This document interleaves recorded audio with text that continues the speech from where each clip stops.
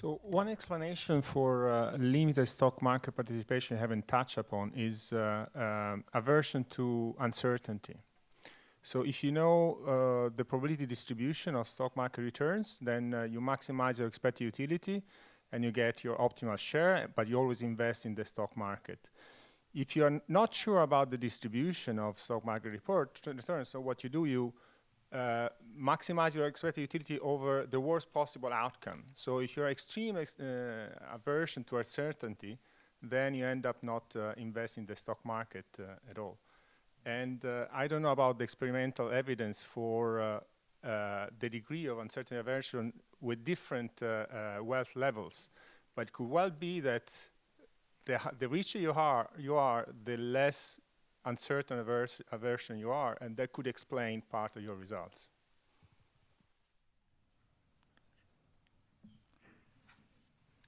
Take the second one at the back. Yeah.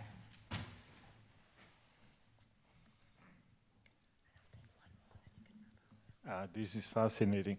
On the comment of the discussant about trying to control for the sort of beta risk, I think it's very difficult because people are investing in all sort of assets that you cannot measure easily a beta. But what you could try to see is whether the wealth of the richer varies more in the time series with stock market. So get a sort of a measure, more aggregate measure of whether they are just more exposed to the cycle. And then we'll take over here. So 2 questions. The first is following up on what Kjetil was saying, that maybe we should, the people who are less able to manage their wealth and earn high returns should give it to someone. He suggested the government. There's another natural candidate, which is the wealth management industry. So do you have any thoughts on why some of these people aren't handing over their portfolios to, say, a fund manager or a wealth manager who could do it better for them?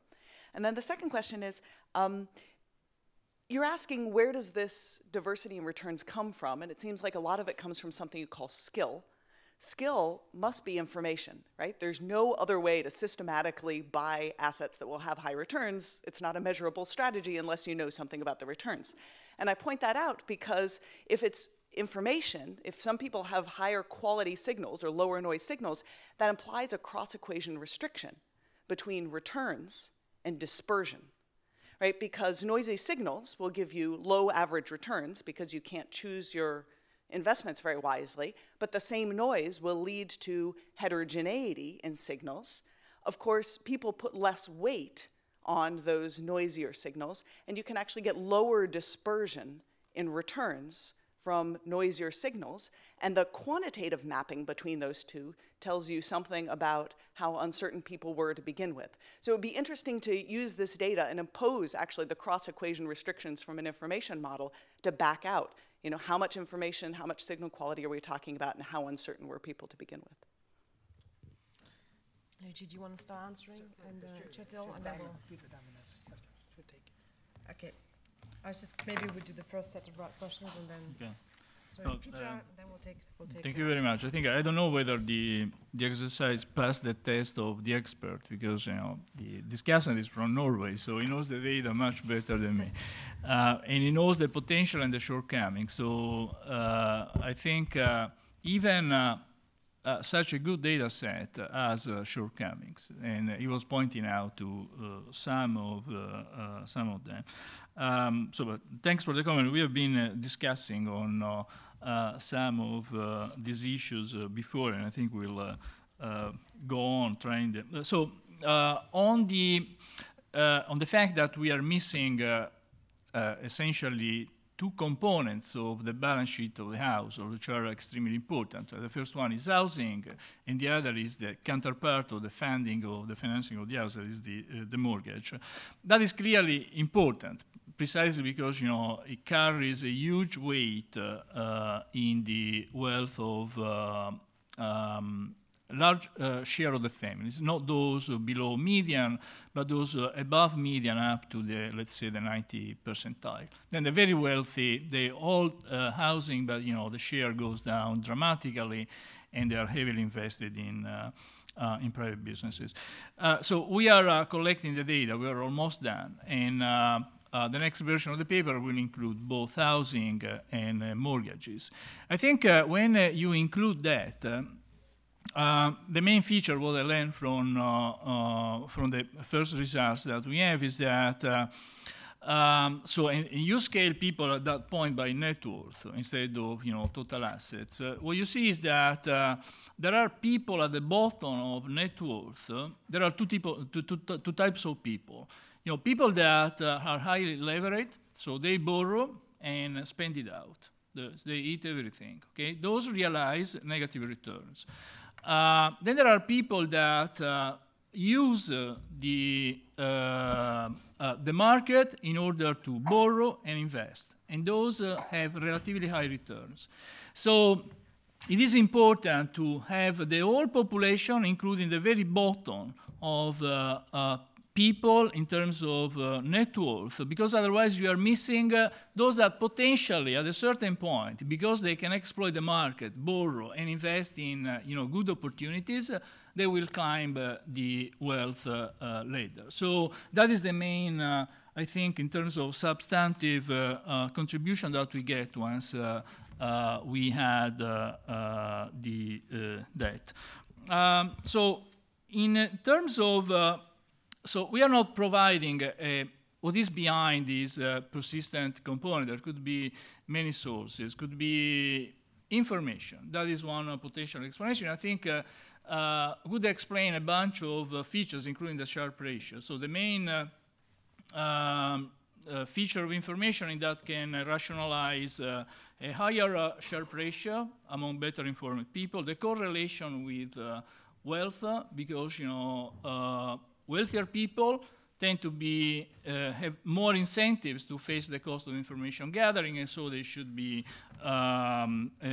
be able to earn a higher Sharpe ratio. And I think I am thinking about trying to go in the direction that you are saying. It is true that depending on how you model information gathering, you can reduce the conditional variance of returns, and so earn higher Sharpe ratios that way. But you can use information in order to spot different profit opportunities, and so you can earn higher Sharpe ratios because the numerator goes up. So there are both channels, and I think they are both interesting.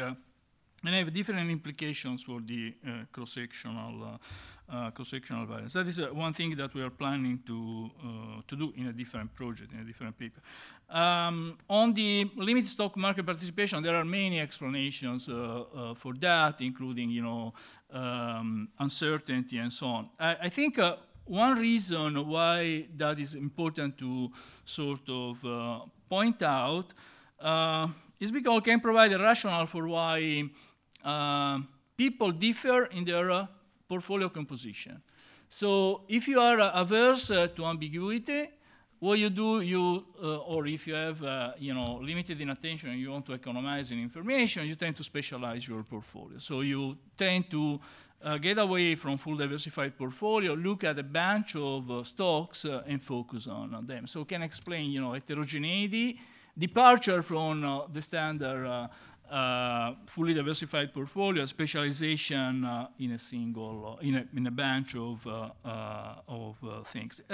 On the fund managers, so I think that is how poor people and uninformed investors should manage their assets. So there should be an industry that helps them out.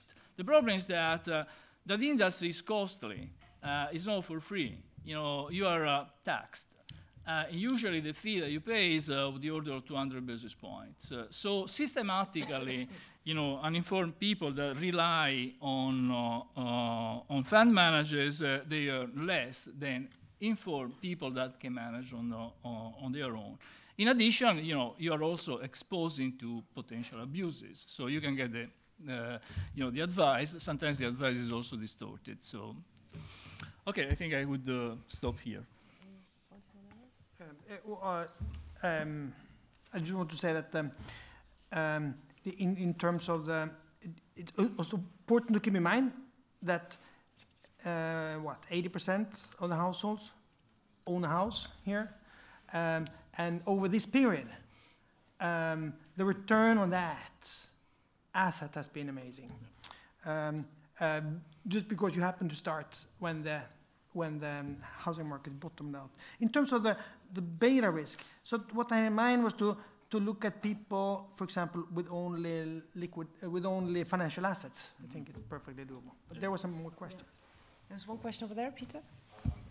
It would be interesting, I think, and maybe you know, to compare the persistent returns of your high wealth people with the persistent returns of the Norway Sovereign Wealth Fund.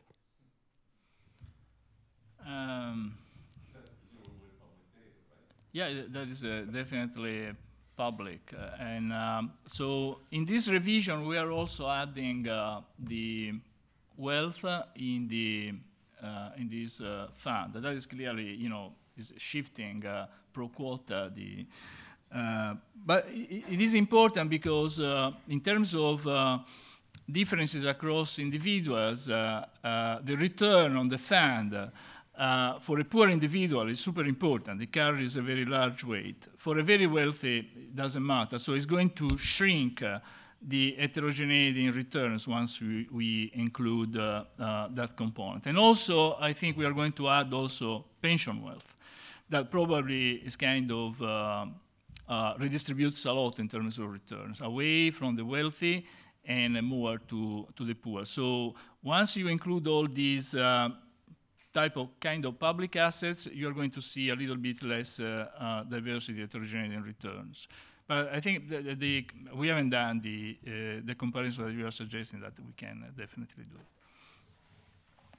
Over there, here, then here, and then we'll have to close. Just looking at the time, sorry.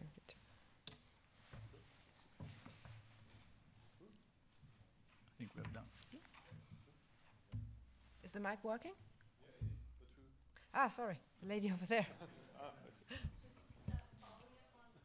One of Kjetil's comments, this issue of the very high returns for the wealthy people, I would have thought that you could rule out stock picking as an explanation just because they're pretty good estimates of, for example, hedge fund, advantages in terms of Sharpe ratios, and they might be there, but they're not so big. So it seems like that's something that... Yeah, we haven't looked into the details. So what I see in the data is the following. So most of the Sharpe ratios for the wealthy, they are coming from the investment in their private businesses. So I suppose that the Sharpe ratio of Zuckerman is above market. That is my guess. I haven't computed it, but that would be my guess. So it's not a mystery that some people beat the market. There are people that are above average. So that is not, maybe systematically, in 200 years, it will converge. But over a relatively long period of time, I think that is not particularly surprising. So I think most of the difference between the Sharpe ratio that you have in mind on the Oslo Stock Exchange and the ones that we are measuring is different is difference that come from the fact that some entrepreneurs, they have access to assets that don't belong to the Oslo Stock Exchange, I think. Okay, but you could look at in your data, yeah. when you look at people who don't own private equity, yeah. you find the same, in fact, actually a higher Sharpe ratio. So what would make me happy is a graph that shows that all percentiles are below the market Sharpe ratio, but for the wealthy, they are less so. And then for when you include private equity, it can be whatever.